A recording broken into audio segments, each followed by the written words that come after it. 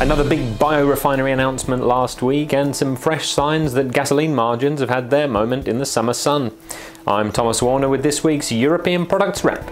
Total has announced that its 93,000 barrel a day Grand Puy site is to become a biorefinery. The news follows Neste's decision a week earlier to shift production away from traditional road fuels at its 197,000 barrel a day Porvoo facility. Total's decision was partly a response to some pipeline problems it's been having at the Grand Puy site, but also partly a response to the challenges facing conventional refiners. Middle distillate margins have been at multi-year lows for the last 4 months, while light ends have proven more resilient.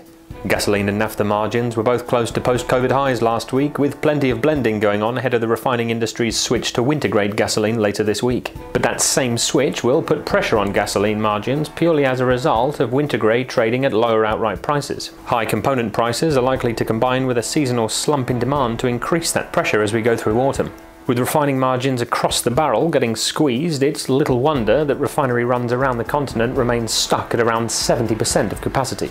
Make sure to keep a close eye on the Argus European Products Report this week for all the latest refinery news and for daily updates on everything from fuel oil to naphtha and all points in between. And I'll see you again next week for another edition of the Argus European Products Wrap.